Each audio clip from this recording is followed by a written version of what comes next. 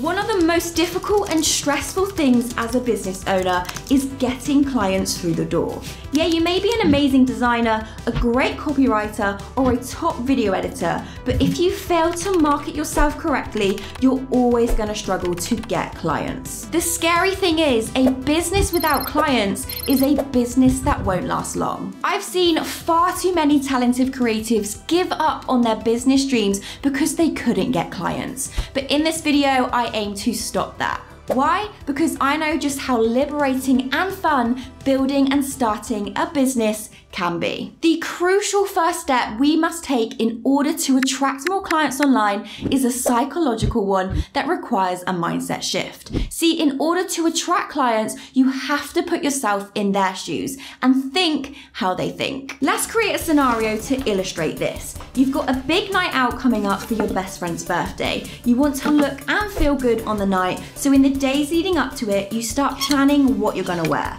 You try on what feels like every combination of clothes available in your wardrobe, but nothing seems to look good. In a surge of panic, you whip out the laptop and go online shopping in the search for an outfit that will be here in time for Saturday. Now ask yourself this: where's the first place you go? Everybody's answers will be different, but one thing that we all have in common is that we'll go to a website that we know, like, and trust. This is a concept used within the marketing industry, with the thought process being that people will not buy from you or your business until they know, like, and trust you. So when a business is looking for someone to build their new website or design their branding, they are looking for people that, you guessed it, they know, like, and trust. Now we've identified what it is we need to do to get more clients online, it's time to go over how to actually do it. Now, if the Tinless Swindler can gain people's trust online, then we can too. So I've split this up into 3 steps, and I will go over each one and give you action points that you can take. First, get attention. This is so people know who you are and what it is you offer. The best place to get your name out there is on social media. I'm talking Instagram, YouTube, TikTok, LinkedIn, etc. Second, become likable, either you or your work, ideally both. For this, it's more about the strategies you use on these platforms to market yourself and your services. And last but most important, build trust, so they will happily pay you for your services. This is all about building online social proof, and one of the best ways you can do this is by having your own website, where you can showcase your portfolio, explain the services you offer, and display client testimonials, which will certainly help build trust. And that's where today's sponsor comes in super useful. Hostinga provides premium hosting for your website. They have extremely fast servers, meaning a fast loading website, which is really important when a potential customer is making a purchasing decision. Not to mention, you get a free domain with the majority of the hosting packages. But if you're not ready for your own website, or you already have one, that's fine. But one thing I do recommend doing is buying potential domain names for the future. In a previous video, I mentioned I will be releasing a course this year, and one of the first things I did when deciding this was registering a domain for the course to ensure that no one takes it. For you, it could even be just your name with different variations, e.g.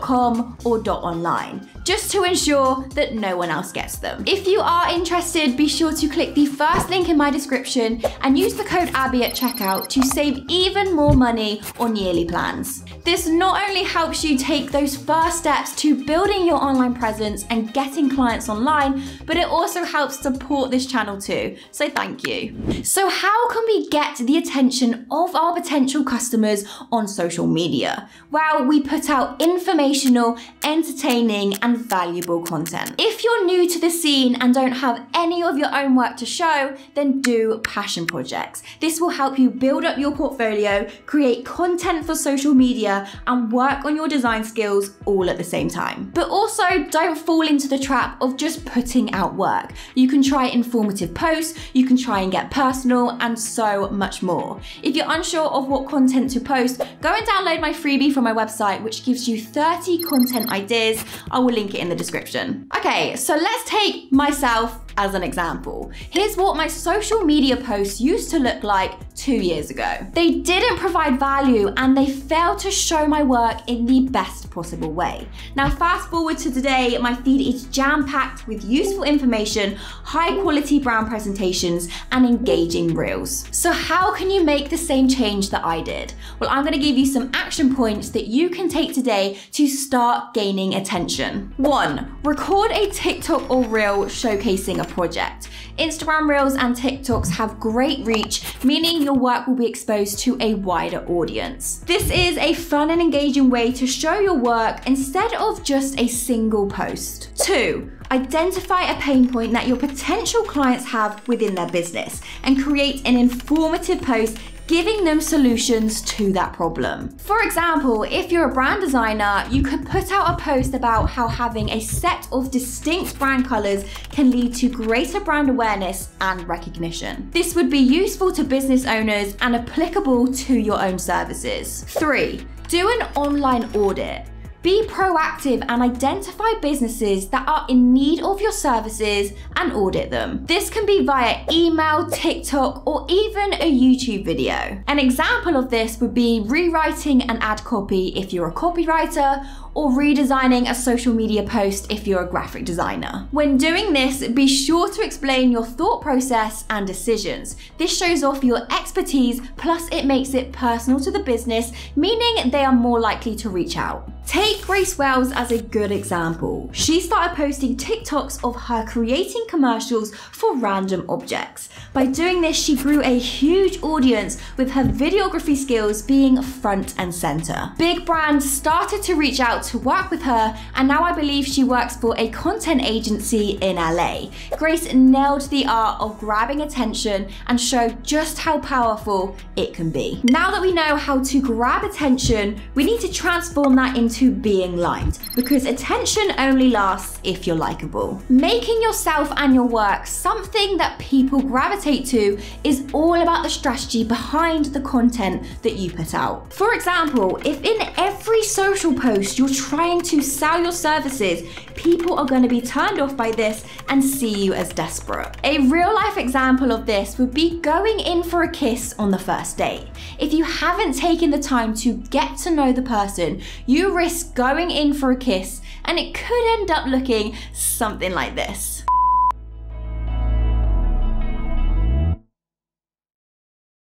Linking back to grabbing attention, focus on putting content out that is useful and doesn't just try to sell your services or products. This is how you build relationships online. Put out so much useful content that you become an industry expert and you'll become the go-to for people looking for answers related to your industry. Another thing that helps build connections is personality.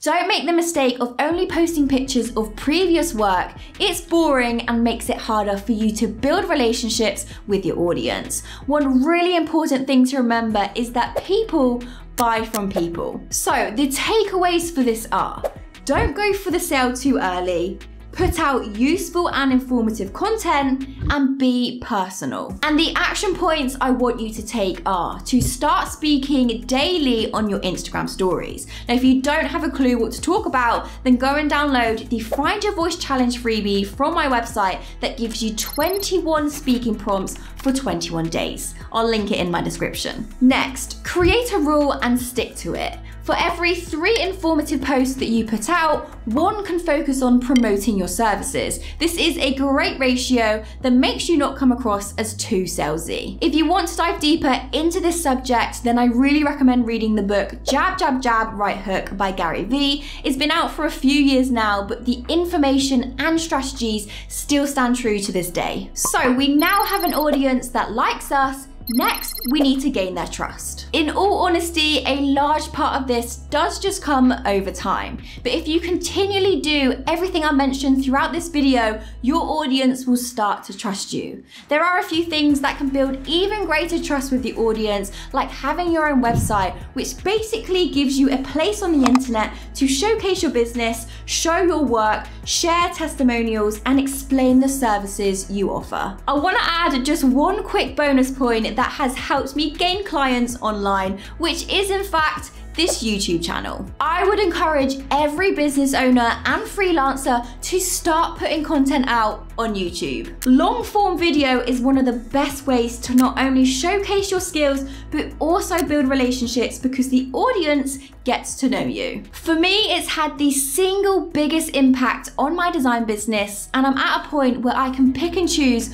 who I work with. I know you currently might be thinking, but it's easy for you to say, but I was rubbish at the start. I didn't know anything about cameras, how to script or edit. But over the years, I was consistent, and look what it has transformed into. If there's one thing you take away from this video, let it be this. It's the most powerful marketing tool imaginable. Just start and worry about improving along the way. If this video has made you want to grow your online presence and take the first step to getting more clients, then the next logical thing to do is to watch this video right here, all about how to design your social media content for more engagement. I'll see you at the next video.